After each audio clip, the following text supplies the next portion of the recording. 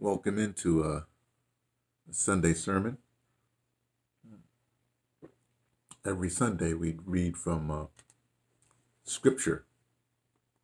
Right now I'm drinking some morning hot water, hot water lemon with cayenne pepper, and then I usually don't do tea, but I do. There's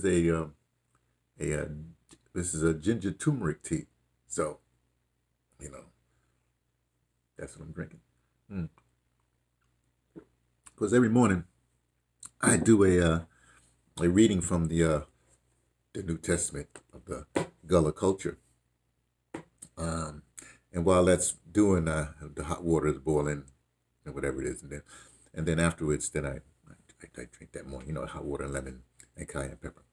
But for the Sunday sermons, which is a Sunday right now, I mean, I do the Gullah readings every day, but the Sunday sermons, this is that's just to not just, I'm sorry, that's for me to, how do you say, understand the Gullah culture and what they went through, what we went through, because I'm in that lineage, we went through when we was freed, and it's a whole thing I'm doing with it's an exercise. Don't worry about that part. But every Sunday, I read from my scripture. This is Scripture. Now, this is Mr. Neely Fuller Jr. This is the cover of the first edition of his book. He said, "What's the cover?" No, it's the first edition. It's the first edition of this book, which was in 1984.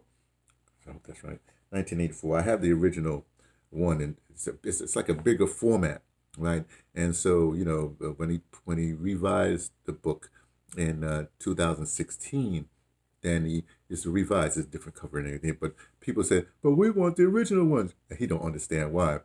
So they put out the original one. It's a little bit different. The other one's revised, right?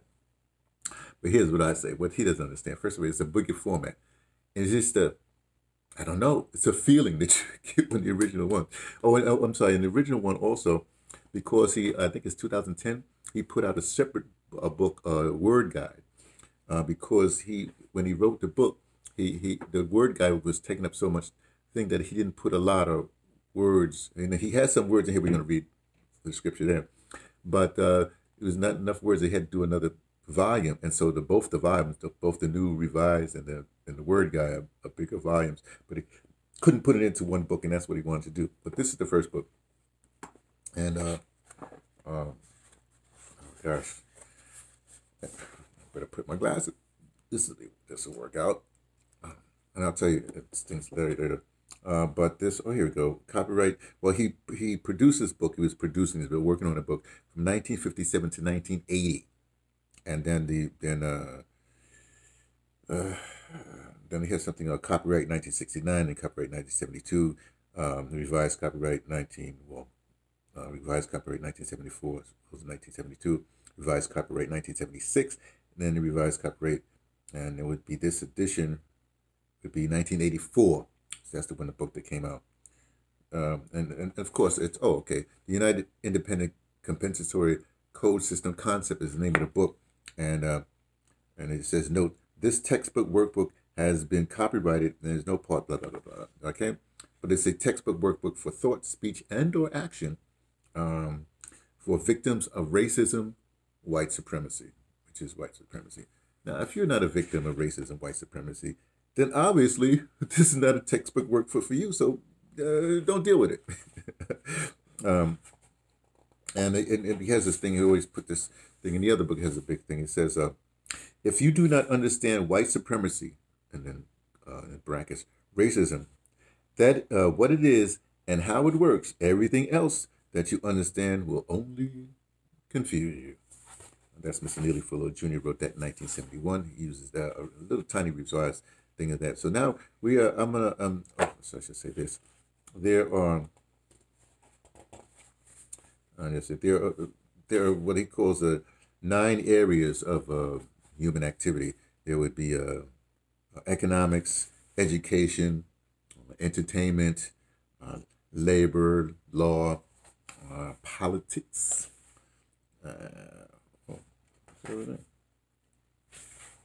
politics is very long. Sorry about that. Well, I know what it is. religion, sex, and war, counter war. Now Miss Neely Fuller Jr. is on the internet. There's a podcast. What do you call it? A transmission every Tuesday, and on East Coast time. I guess it's from 9 to 11, something like that. And it's with Mr. Bobby, and he's like 92, something like he is 93, whatever it is, years old, and he 92, I think.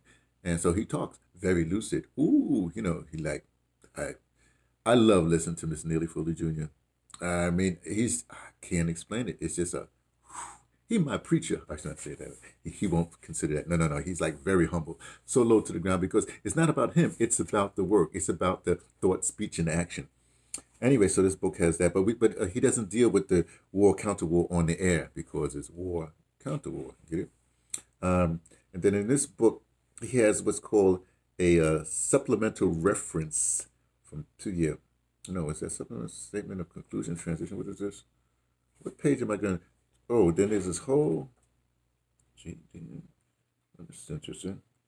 247. Just a second. 247. 247. Anyway, I see 247. All right, then there's the book, and then he has. Stop cursing. What is this? A B. Oh, here it is. Sorry.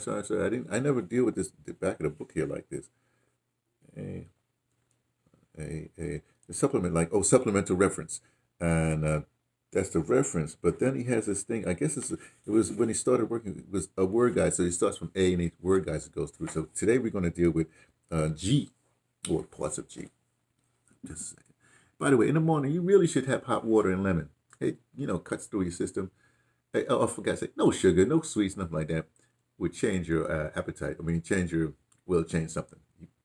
You get rid of that salt and that sugar addiction, and then taste food for real. But then you'd have to have real food to taste. That's a problem. Anyway.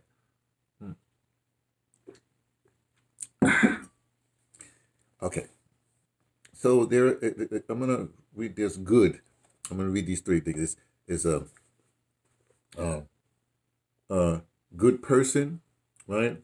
Good speaker, and good white person. Interesting, huh? So let's read it. Good person, 1.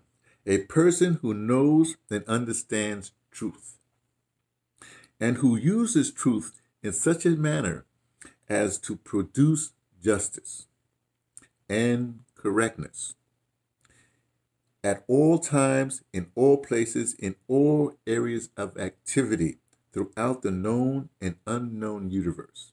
Those activities, those 9 activities that we were talking about earlier, right? What is the area? Number 2, under good person. A person who knows, that's in quotes, and understands nothing. Let us repeat that. A person who knows and understands nothing. I'm not going to interpret that. Y'all can do that one. Good. The next one is good speaker. A person who has spoken truth in such a manner that justice and correctness in all areas of activity, that's in brackets, throughout the universe, once again, is the result. So I'm going to read without the brackets. A good person is a person who has spoken truth and a good person is a. What am I doing? I'm sorry. This is a good. I did the good person. I'm sorry. I can get back. This is a good speaker. A good speaker, a person who has spoken truth in such a manner that justice and correctness is the result. Okay. Last thing in this section, just the goods. It's a good white person. A good white person is a person classified as white and or Caucasian. Let me go one time. Who does not practice racism at any time, in any place, in any area of activity, and who also uses truth in such a manner as to produce justice and correctness at all times, in all places, in all areas of activity throughout the known universe. Concise, isn't it? In fact, you see, in Sunday sermon, I take some time, I suppose, of to be like I guess a preacher or something like that, and say stuff. But this is so clear. Mr. Neely Fuller Jr. is always so clear that, hey, it's not necessary. Oh, by the way, you can get the books, the volumes, at the website, producejustice.com. PRODUCEJUSTICE.com. And get it. I mean, I got copies all over the place. That this copy I had gifted, whatever, to Professor James Conyer. Some of you know, some of you don't know. You don't need to know. Right? See right there, he's got his name right there. I borrowed it because I got some books in Virginia. I got books in Africa. I have books all over the place, and so. But I'm here in Brooklyn. I didn't have anything here, so so I'm in New York. So I said, "Hey, buddy, I need a book." So he gave me the book. I got to return it today, because he, like most of us, you do not borrow books. If you borrow them, he stay on it till we get it back, because how people like to whatever it is. Okay, so that's. Oh, I wanted to tell you one more thing. Every time I go someplace else, my set changes. We're down here in Brooklyn. This is the set I have here, and here is my Warrior. It's my last name. I'm a Warrior 3. July 3rd is my birthday, which basically means I talk a lot about. And then that's the Black American Liberation flag, because the red, black, and green flag is actually the Pan-African Liberation flag. So this was created by an artist, African American artist. I have to check his lineage. I think his name is David Hammons. Hammons is the last. Oh, look it up. It's online. Whatever. And over here, my symbol. I have my own private symbol. I shouldn't say private symbol. It's from West Africa, from the Akan culture, in West Africa, and it's a symbol. It's called, well, the American translation or the English translation is wisdom knot. So I'm just going to be my symbol. I use on a lot of stuff, put on a lot of stuff. Wisdom knot. Oh, in the Akan, I guess language with, I think it says Nyansapo. Nyansapo. How do you pronounce it? Usually in Africa, well, I live in South Africa. They don't, the N or the M's they put in it. It's sort of you work with it. So anyway, I don't really know how to say it in Akan. I got to talk to some Akan speaker and figure out how you actually pronounce it. But it means wisdom knot. So this is my set here, and well, right now I'm wearing a T-shirt. This is my wall. Anyway, gotta free black people. It's a picture I took a long, like 35 years ago, something like that. And every morning when I do the Gullah readings, right, the Gullah readings, then I use this hat as an ecumenical hat. So it looks like this, I wear it like that. Every Sunday I break all the stuff down like that. But it's my Ogun cap, which I won't say anything right now. But for these, I think I'm gonna start doing it like this, because it's my Ogun cap. Ogun's colors in North America is red, black, and well, green, black, and a bit of red. So this is black right here. On the other side is green, and then you have the red. Don't worry about that point. You look someplace on the channel. I explain everything as usual, right? So that's I think that's it for the spring Sunday morning. And we'll talk to you another time, okay? We'll basically me, T from the Pattersons, taking the train to Tibet, letting you know what I only suspect.